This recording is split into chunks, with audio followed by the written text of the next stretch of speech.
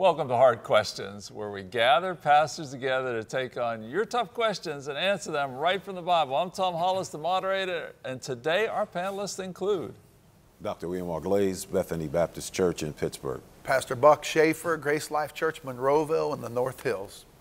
Pete Giacalone, South Hills Assembly of God Church, Bethel Park, PA. J. Anthony Gilbert, pastor of Another Level Ministries in Mount Washington. Pastors. Thank you for being with us. Today's topics: sex, marriage, and Solomon's many wives. We're going to get right after it here. Sometimes the biggest decision we have before we go on the air here is who's going to take the question, who's going to take this question, who's going to take that question. Bill, it's fallen to you to take this first question. What does it mean to be one flesh in marriage? Well, you know, it's interesting that 3 times in the Word, Genesis and in Matthew and in Ephesians, it says, therefore shall a man leave his father and mother and cleave unto his wife, and the two shall be one flesh. Now, somebody said if Jesus said verily, you need to listen to that. If he said verily, verily, you need to. But he said this 3 times in the Bible. So, you know, we need to heed. So what does that mean? You know, it says, therefore shall a man leave his father and mother. So first of all, there's the turning away from relationships that were the most significant and most important to you. And then it says to cleave. And that word cleave actually means like super glue together.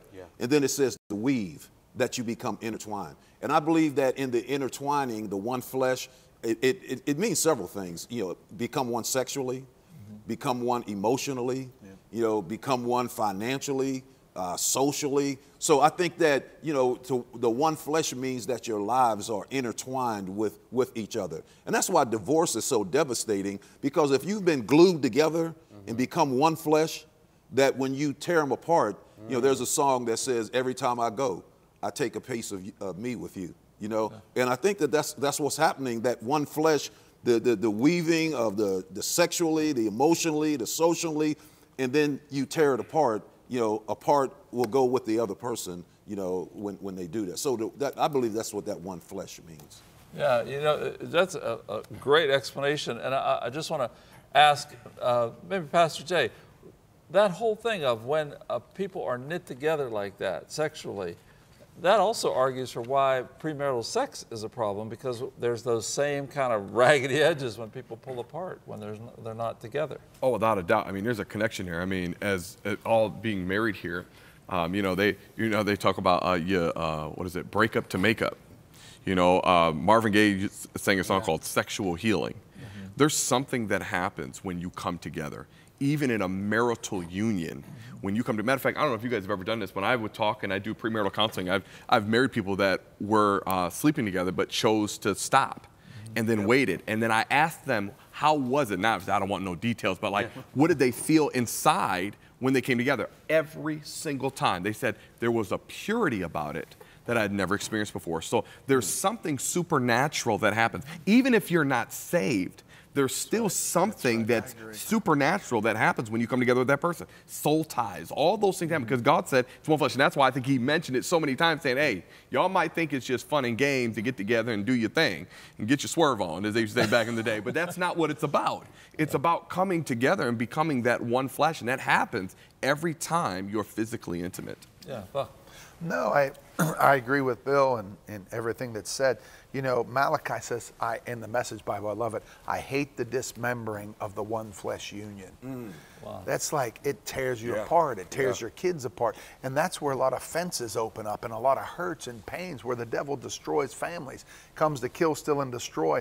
But I love it that when you're one flesh, God sees you as one. You're husband and wife, you are one. And it really, the goal is to be baptized and be one with him, one with Christ. So one flesh, very important. And it's that union is really a symbol of our relationship with Christ. And Pete, I want to get into the second question, because this just flows right into this. It does. And the second question is this: what does the Bible say about sex before marriage? And specific scriptures. Specific. As well. Oh, they did ask. Ephesians 5:3-5. It says, "But fornication and all cleanliness and covetousness, let it not even be named among you as fitting for the saints." Now, again, we have to distinguish between the non-believer and the believer.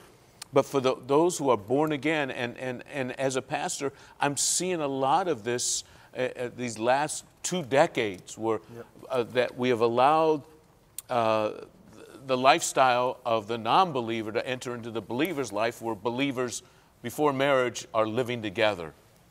It says, nor foolish talking, nor coarse jesting, which are not fitting, but rather giving of thanks. For this you know, that, here we go, no fornicator, unclean person, nor covetous man, who's an idolater, has any inheritance in the kingdom of Christ and God. So in other words, are we really giving full credence to the Word of God? Also in 1 Corinthians 6:18 through 19, flee sexual immorality. Every sin that a man does is outside the body, but he who commits sexual immorality sins against his own body. Or don't you know that your body is the temple of the Holy Spirit who is in you, whom you have from God, and you are not your own? 1 Thessalonians, and I'll stop here, it says this is the will of God, your sanctification, that you should abstain from sexual immorality, that each of you should know how to possess his own vessel in sanctification and honor. So we're told from the very get-go, yes, the passion, we're going to get later on to talk about Solomon, the passion is there. You know, when I fell in love with Elaine, we made a vow together that our honeymoon night would be our honeymoon night. And our honeymoon night was our honeymoon night. I've had people say, oh, come on, do you expect us to believe that? I said, I don't care if you believe it or not. I can stand before God and know that nothing happened, and I'm grateful. Now, does that mean that nothing happened in my life before Elaine? No, unfortunately. Right. And I regret that.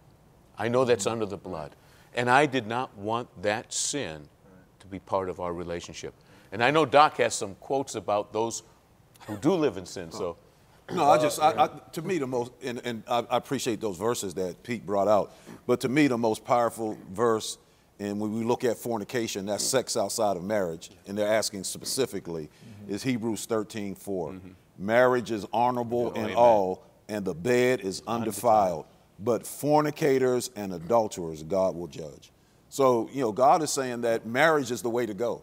Marriage is my plan. Marriage is you know, you can enjoy yourself. You can knock yourself out sexually within the marriage boundaries, right? But if you step outside of that, you're a fornicator or adulterer, and God will judge you. Pastor Glaze is telling us to knock ourselves out sexually here in marriage, of course. In marriage, I said in marriage. Right? Well, let me say real quickly, you guys have done well covering that. The reason why, too, I believe fornication is bad, especially if you're dating, it robs you of developing the foundation in the relationship. If the sex is good, you don't need to get to know the person. And you can be so caught up in the intimacy of the physical part of it that you forget to talk about what's really important. That soul connect that needs to happen. Are we compatible? Do we see things eye to eye? So if the sex is good, and let's just be real, then what happens in a relationship when you're dating somebody, you're like, oh, it don't really matter. Oh, I'm just so in love. They're just so beautiful. They're just so wonderful. And then you decide to get married. You put the cart in front of the horse. You are not even compatible. And then when that sex gets old, you don't have the ability to have a sustaining, lasting relationship. Right. Absolutely. No, I just love the scripture you read, but listen to the way it says it in the Amplified. It says, let marriage bed be held in honor, esteem worthy, precious, and a great price, especially dear in all things.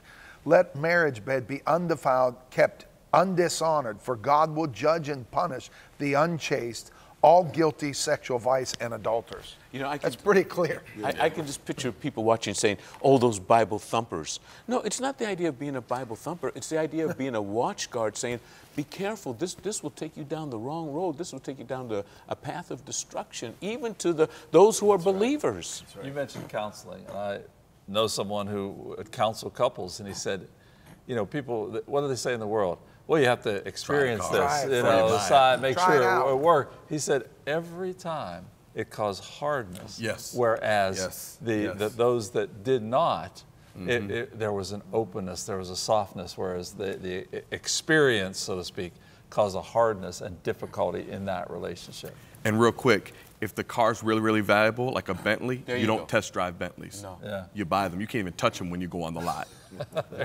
Don't touch the Bentley, Come everybody. on, somebody. If you're a used car, it's another story. All right, well, Take it out all day. coming up in 60 seconds, we ask, why was Solomon considered a godly man when he had so many wives? We'll be right back.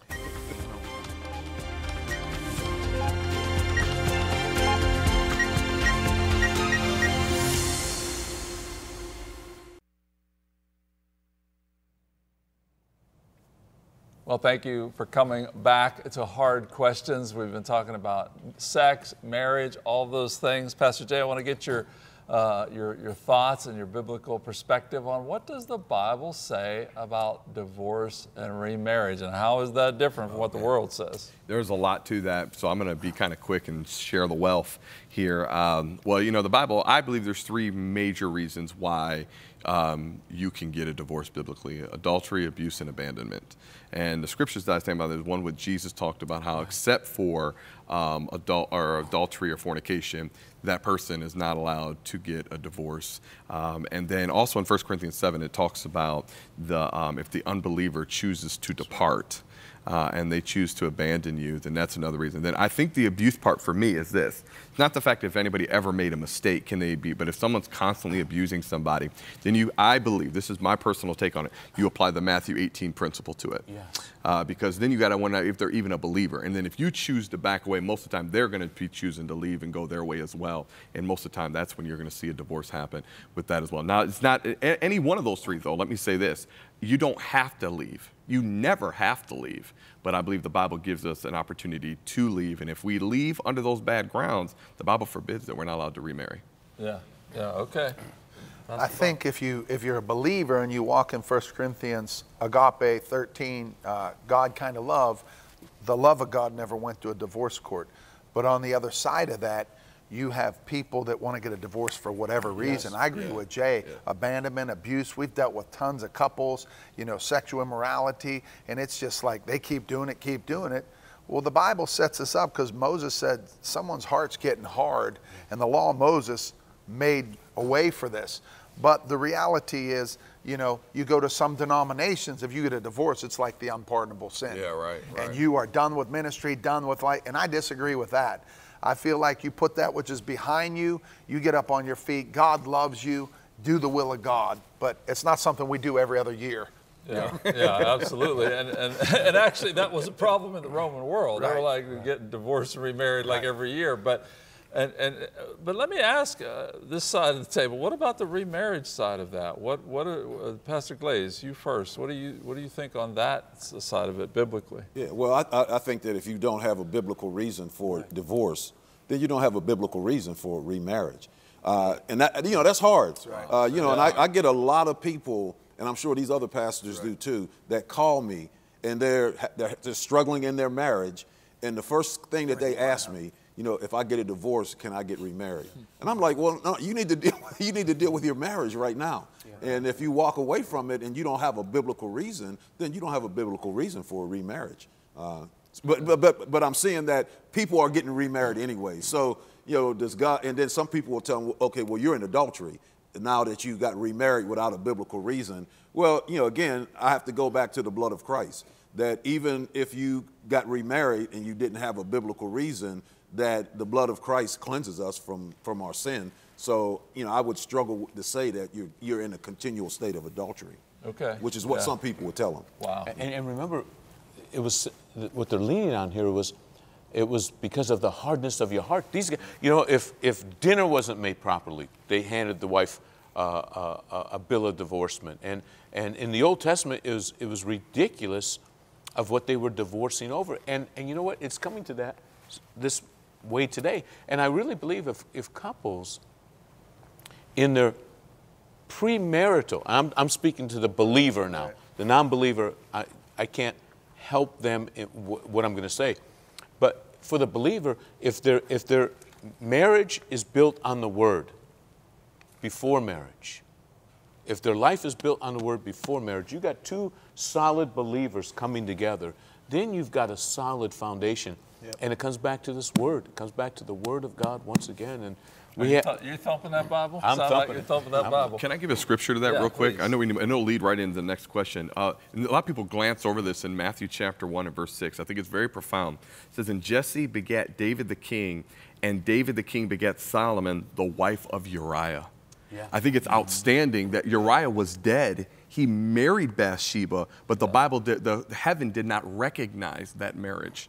Yeah. So even though earth might have the papers, heaven may say null and void. So I think that's something else that's important as well. That's powerful. I think it's one of the things, this is what we face, right? You alluded to it, is that we know people that are divorced and remarried, godly people, loving the Lord in ministry, many of them, and it almost seems like, wait a minute, is that the biblical model for that? It's hard for us to figure out how to go forward with that, but we do, because they're good people and they're serving the Lord. Right. There's powerful pastors that in the beginning, I don't want to name their names, but powerful men that are literally reaching the entire world that their first marriage didn't went awry. Exactly. And they were the innocent party. I think that God always wants to err, if there's such thing as error, but God wants to move on the side of compassion and forgiveness. And grace. Amen. So we have the next one. We're going to talk about somebody who started off good and did not end so well. Why was Solomon considered the wisest man, godly man, when he had so many wives? 700 wives, 300 concubines. Tell me about this, What a Pastor. contradictory statement. Yeah. Solomon started off good. He started off doing what his father wanted, but something that hit me is what Jay said. Maybe there's a little bit of that soul tie coming from a generational curse from before. But this dude was wise. This dude was smart. This dude had wisdom. He asked God for wisdom. So I'm having a struggle with one wife. So 7 wives would be an issue. But 700 and then 300 concubines, I don't know what a man would do. Oh, man. But that's not wisdom at all, is it? So if you realize this guy writes Proverbs, this guy writes Song of Solomon about love and marriage and a spouse and how to treat her. But I think what happened, if you study the scriptures, in the end, I think those wives turned his heart away from God. And if you notice, he was starting to do sacrifices to other gods. And the gods of his wives that had idols, I think he was probably just like, okay, go sacrifice to Molech. Yes, and the Bible says he opened himself up to all this stuff. And I really believe that if you get the end of Ecclesiastes, he starts to try to correct that. And he says, it's all vanity and chasing of the wind. A man can have this, and I did. A man can have that, and I did. But this is all vanity, vanity. It's meaningless. So I think he went out of the confines of what God wanted, and God will let you do that. If you choose that, God will let you do that. But it did cost him, and there was wisest man great that ever consequences. lived. And he walked away. Pastor Bill. Well, I heard somebody saying, I don't know how true it is, but I think there's some validity to it, is that Solomon wrote the Song of Solomon as a youth. He wrote Proverbs in his middle age, and then he wrote Ecclesiastes, in his elderly years. And so it seems like even though he let these women turn his heart away from God, that somewhere along the line, again, as Buck said, he realized that, what he did was wrong. So, we can't use Solomon as a justification. No. I heard somebody say he has 700 wives and 300 porcupines. But, I was just thinking, if he had dinner with the one, it'd take him 3.5 years to get back around. Don't go there. Anyway. Yeah, but get that out of your mind. Yeah, but, when you think about it, he learned. I believe he learned his lesson as to where he went wrong. And I think if you read Ecclesiastes, if he had the chance to do it again, maybe he might make a different decision. And it goes back to the power of sexual sin. He who commits that sin sins against his body. You become whatever you yield yourself servant to, that's whom you will be slave to. And that's the reason why, if there's ever a day that we as born again believers need to safeguard our mind, of course, through the eye gate, hearing gate, there's an onslaught war like never before. And if a wise man like Solomon could be, we need to realize that. And real quick, I think it also shows us, too, that wisdom was given to him as a gift. And even though he was gifted with wisdom, his character still could have been faulty. So you can operate in a strong gifting and have a charisma, but still have lacking character. And I think God wants us to realize no matter how gifted you are, there's still the part of you that's the humanity that we have to deal with as well. That's right. That's right. So no 700 wives, everybody. That's not going to work out well. No porcupines either. Well, coming up, we get taken to task on how we answered a previous question. Stay tuned.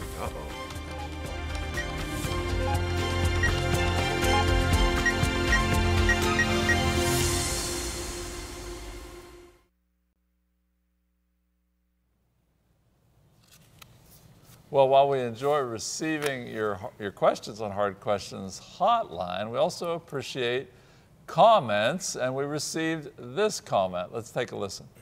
Hello. This evening, while listening to Hard Questions, I don't think I heard wrong, but one of the questions was where they could find that it's wrong to have sex before marriage in the Bible.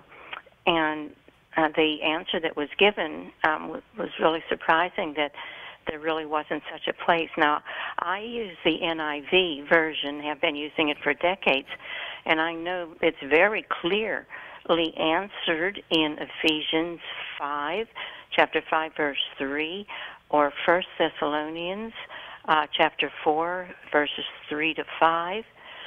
Couldn't be clearer there. Galatians 5, 19 and 24 are the verses there, and 1 Corinthians 5, the first verse. I hope I didn't misunderstand the question, because it really did seem like that was the answer that they were looking for. Thank you. Bye. Well, first of all, I congratulate you on looking up the verses and being biblical in your comment, and I really wrestled with this, because I don't think we would ever say that there's nowhere in the Bible that says sex outside of marriage is wrong. There certainly is. And Pastor Jay, you had a comment about this. Yeah, I was thinking that there are times we've discussed that, and we've mentioned about how the battle between, like someone says, is living together wrong. You know, the quote unquote, they call it shacking up. You know, living together, a man and a woman. Well, that in itself is not necessarily a sin. Now, you could go to the case of avoid the appearance of evil. We get that, but it's not sexual sin to live in the same house. Sexual sin is, and I'm wondering if that's where this individual took that stance. Maybe it pulling from there, but I'm with you. I don't think anyone's ever. Almost 100% of people that are living together there's sexual Without activity going on as well. Yeah. Yeah. And I totally agree, and I wouldn't condone that. I just wonder when we are addressing that, if that's where they took that and went with it. But I know, even with what you said, I don't think anybody's ever taken a stance that that's not biblically accurate. And I know that as pastors, all of us have run into it, because I remember a specific situation where I was counseling a couple in premarital counseling, and they were living together, and they actually had like 3 kids, and they were like 12 years old. So but I did, recommend to them that they, separate and sleep in separate bedrooms. And they came back to the next session, and the lady was upset with me. She said, "I can't believe he moved out of the bedroom."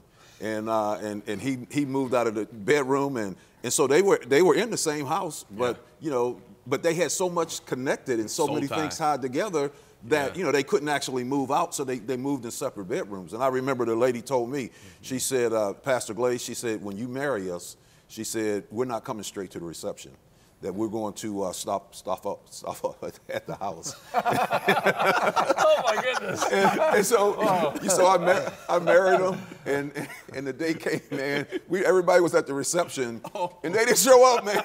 And I said to myself, I know, I know where they stopped at.